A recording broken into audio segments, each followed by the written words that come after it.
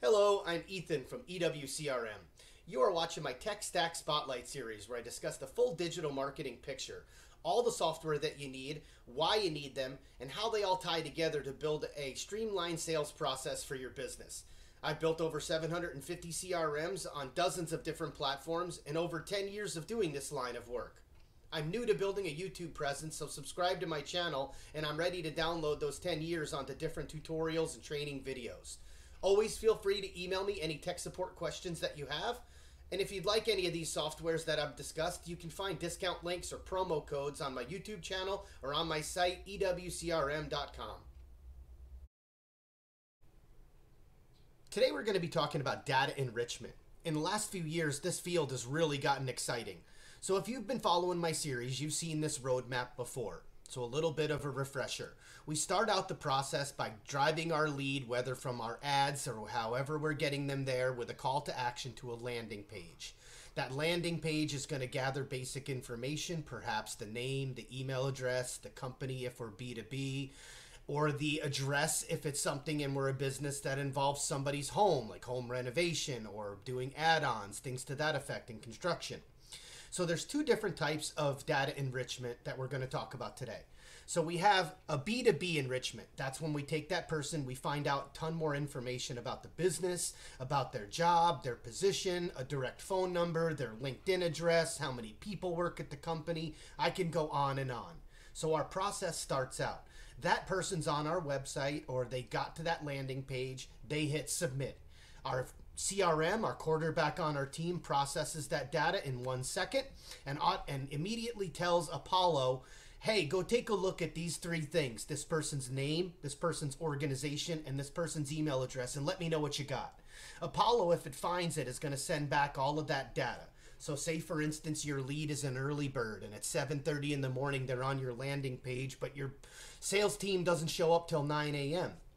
Well, when your sales team shows up and they look at their dashboard on their CRM, well, look at that. They've got all of this additional data about that lead pulled right in. They know how long they've worked at the job. They could even get a link to click on it and see additional details on directly on the Apollo app. Could be put right in the CRM, something like, click this link to see additional data. The other way that you can utilize Apollo, so that was the direct way from the landing page, somebody's going right to it, we're requesting that person and washing that data back. The other way we could use Apollo is we could be on the platform itself to harvest more information and gather leads that we could then either export or automatically sync with our CRM system. So if we go to the Apollo menu, let's search for, I just had a client that sold espresso machines. So how about we find all the coffee shops in Orlando, Florida? Why not? Okay, give it a second to think. Okay, company location. Okay, nailed it. Categories, it nailed it. And the restaurants. Awesome. We've got 45 coffee shops that list in the Orlando area. We can see all the name of these organizations. We could send all of these organizations to our CRM by clicking here and and you can click to export it and to send it over.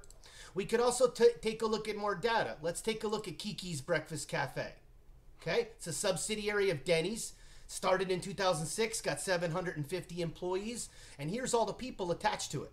We've got seniority, he's got the star, we've got their locations, we've got email addresses. Again, if I click this, look at that. I could push this gentleman right over to our CRM with all of that information. His corporation, his organization, his email address, all of it. So on the other side of it, that's looking for a company, right? I searched for finding coffee shops in that area. Let's clear that out. What if I go the other side? How about find me the CEO of coffee shops in Florida? Let's pick the whole state because there might only be a few in Orlando. Why not? Let's take a look.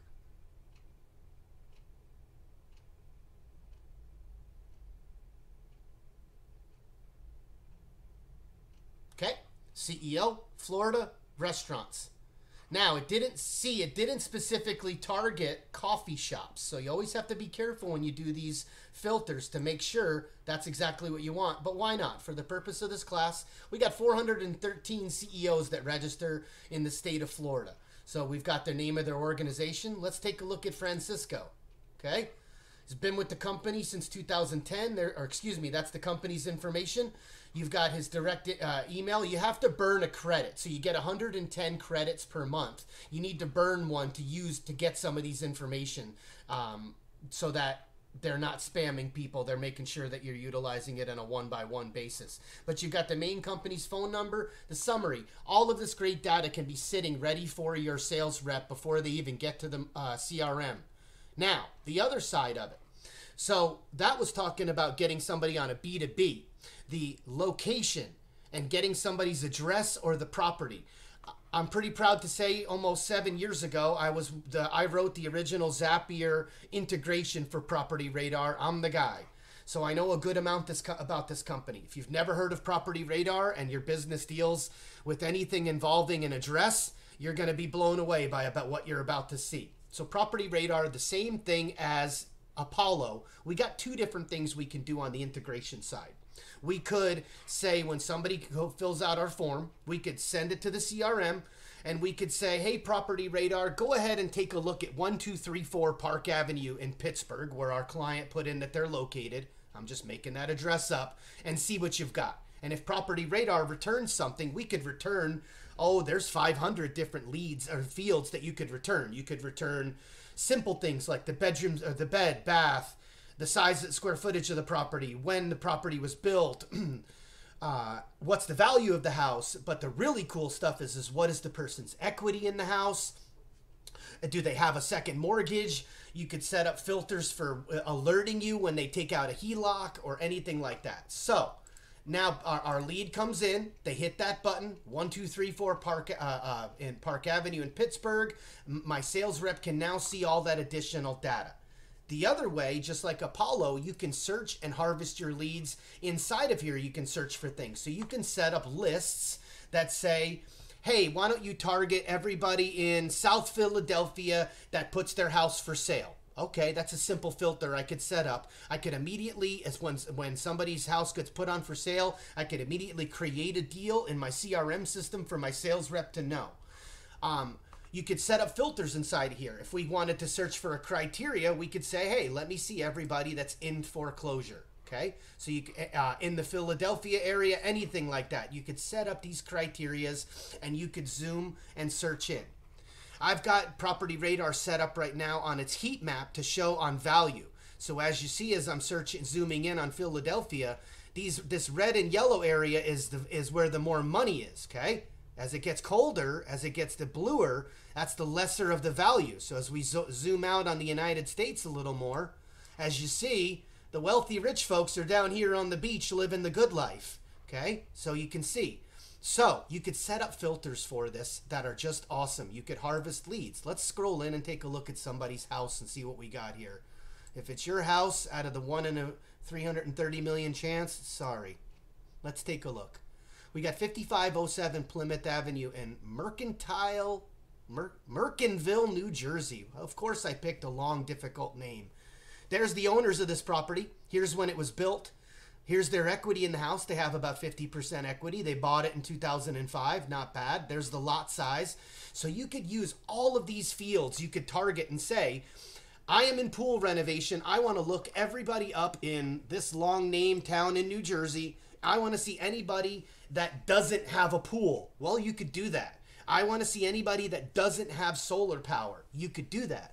I want to see anybody whose home equity value is over 25% or over 50%. This guy's estimated, they got 44%, 44% value they own in their equity. So you could do all these things. They put a $52,000 down payment. They purchased it for $263,726 in 2005.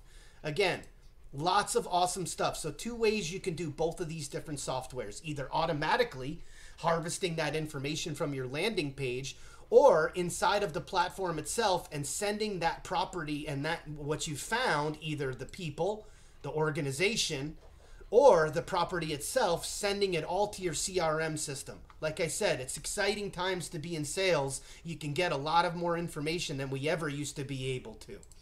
If you want a discount on Apollo, there's a link on my website. You can go to EWCRM.com. I believe you get 110 free credits. The Property Radar folks, I've known them for a long time. You can just go directly to PropertyRadar.com and sign up for there, or you can email me and I can register you in the portal. That at least lets you get on my email list. You'll get all the tools that I send out on the emails on Property Radar. If you found this class of any value, please subscribe to my channel. I'm going to continue to pump out great data. So again, my name is Ethan. I'm from EWCRM. And again, thank you for watching my video.